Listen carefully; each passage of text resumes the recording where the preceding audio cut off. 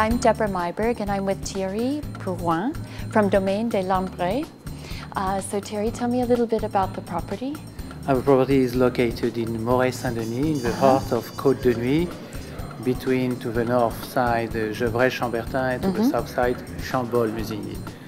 Morey-Saint-Denis is a small vineyard, very known by all the Grand Cru, Clos de Tar.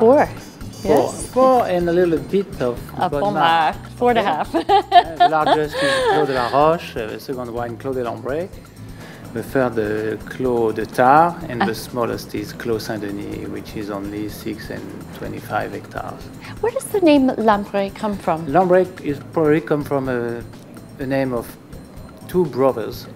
They are coming from Haute-Saône department. It's the name of, as you know, in Morey-Saint-Denis there is a Domaine du Jacques. Of course. The name of Jacques says. Yes. This is a real Burgundy, evidently occasion. Voilà. The style of Lambrays, I haven't had many. What can you tell me about it? We are in the center of Morey-Saint-Denis, okay?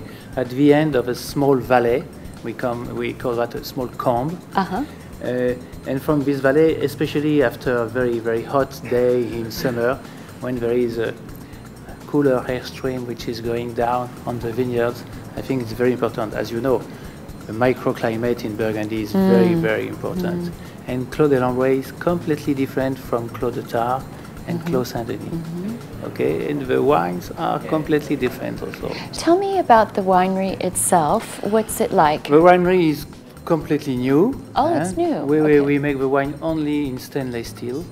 Okay, I think we make, especially in Lambrays, normally we absolutely don't destem. We make the wine, we always Why don't you destem? Alors, we don't destem because we get better drainage in the juice when we put the juice over the cap, when we press also. And I think we get a silky character that you can obtain only. And do you have a concern about what the stems contribute to the wine? Yes, the stems is, when you compare to that, one completely destem and the other one all bunches, the temperature is growing slowly, stays longer time at the top and decrease very slowly. In the vat completely destem, you have a temperature like that, very quick up and down. And how about alcohol levels?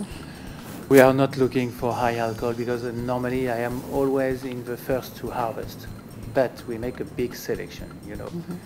The date of harvest depends of many parameters. It depends of your yield, it depends of quality of your leaves, it depends the work you make in the winery.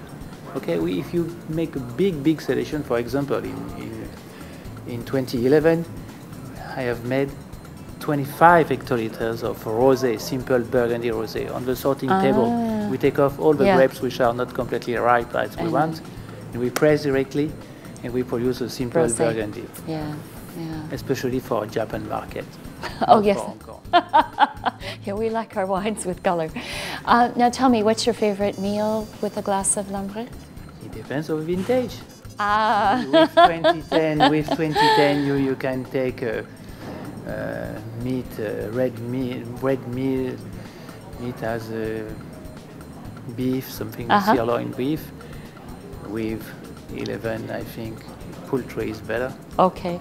And with 06, for example, choose lamb. Brilliant. Thanks for your suggestions. Thank you. And it's good to meet you.